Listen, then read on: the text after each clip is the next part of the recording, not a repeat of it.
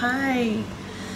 Yes, I am in the bathroom, in the bathtub, not in the bathroom. Not going to the bathroom, I'm in the bathtub. I've been here for a couple days, trying to find a comfortable position, and I just cannot get comfortable.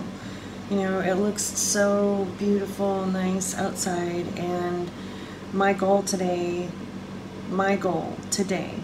is to take my wonderful daughter Sammy outside, walk around. I wanted to take you guys with me, just kind of take the camera with me and see what we do. It's nothing crazy, but it's really beautiful here in Wyoming, and the day is nice, and I thought maybe I would take you around the ranch. If I can get things situated here, if I can get feeling better. Oh my God, I just looked at me. Holy balls. I look like hell, but that's okay. I'm exhausted, I'm in pain, and what I've been doing is I've been watching Pee Wee Tom's videos, Sophia's videos. I've been watching couple other people. You know, there's not that many people that have cancer vlogs, but there are, out of the few people that do, there are a few of them that are just phenomenal people. And that's what, you know, how do I say, what happened to me when I watch their videos is what I want to happen to you when you watch mine.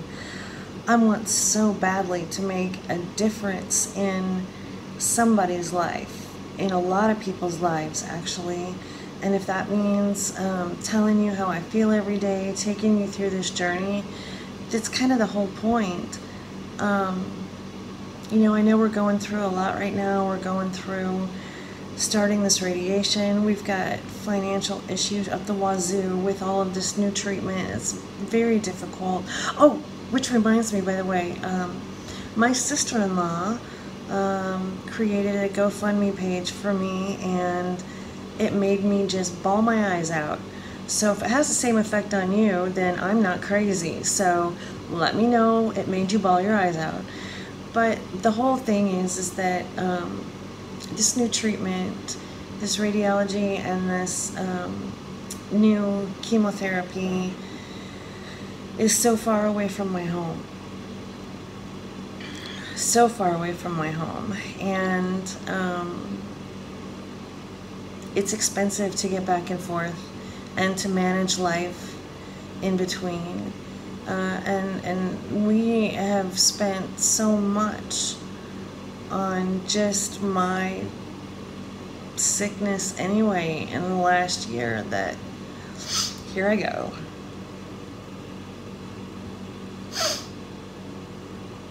That we don't have much left at all. We make it from week to week, which, you know, is fine. But when you make it from week to week and then there's more that's needed, it's disheartening. I mean, it makes me angry. Because the alternative is if I don't, then it's in a month I'll be in hospice. And I don't want that. That's not going to happen to me. So we've got to make this work. So I'm asking for all of you guys' help. If financial donation or whatever you want to call it, if that's not something you can do, totally understand. You know, if somebody asked me right now, it wouldn't be something that I could do either. But what you can do is forward this to, or forward that page to maybe potential people who can, maybe businesses who, you know, maybe a small business wants some recognition. I'd be more than happy to give shout outs to businesses. you know, in return for their support. I don't know if that's politically correct thing to say. All I know is that we need to keep just moving forward. I need to keep moving forward. This will happen. My thinking is that the radiology will shrink this tumor. There will be a successful surgery, and that this time next year, I won't be sitting in a bathtub talking to you. What I'll be doing is I'll be out on a horse, or I will be jumping around with my daughter, or we're gonna be getting ready to go trick-or-treating, or this time next year, mark my words, I want to be here talking to you. I will be. I've thought about so many different slogans and phrases for t-shirts, and I'm a t-shirt and a sock freak, okay? I love funky socks, and I love just weird t-shirts. There was a t-shirt when I worked in the emergency room that I used to wear that was my favorite. And it was a white t-shirt, and it had a little spaceship on it with a green alien holding a specimen cup. You know, with the long little fingers, and holding this specimen cup, and on the bottom it said, "We will be needing a specimen." I loved wearing that t-shirt in the ER, and it affected a lot of people. And then they went and changed the blasted dress code to where we all had to wear the same color scrubs. We couldn't laugh anymore. I would secretly wear that t-shirt underneath my scrubs anyway and show people. But anytime I would ask somebody to pee in a cup or spit in a cup, or here, put your puke in the cup, whatever happens in the ER,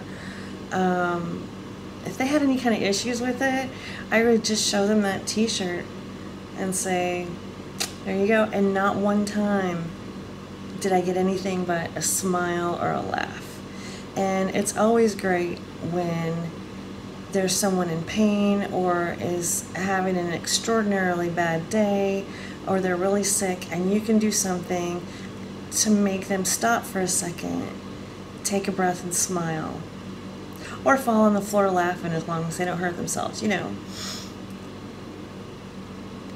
I've had some nurses and doctors do that with me. Unfortunately, during this process in the last year, this cancer thing, I haven't had too many people with senses of humor, except me. And I try really hard. I just don't feel like I'm being successful. Maybe vlogging, it's such a weird word to me. Maybe this isn't my thing. Should I keep making videos? Does it matter? Does it matter to people every day, really, how little old me is doing? I mean, I'm nobody. But I am somebody with cancer. Terminal cancer. You know what? I am. I am someone. I have terminal cancer. It sucks big time. I've been in pain. I will continue to be in pain a lot.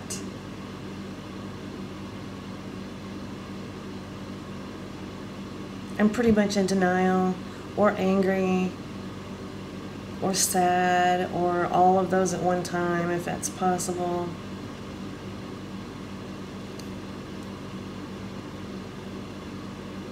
I don't know.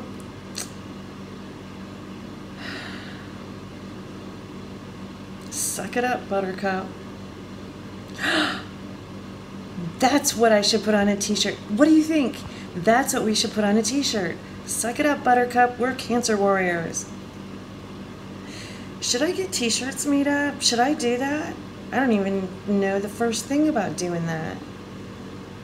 And then find some type of somebody to donate it to donate the money to. Or donate it to me until I get through this radiation, and then donate the rest to someone. That sounds so selfish in my... Oh my God, I'm sorry. I shouldn't have even said that.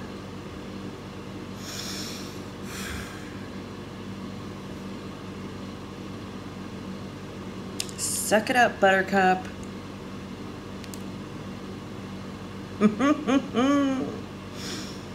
I like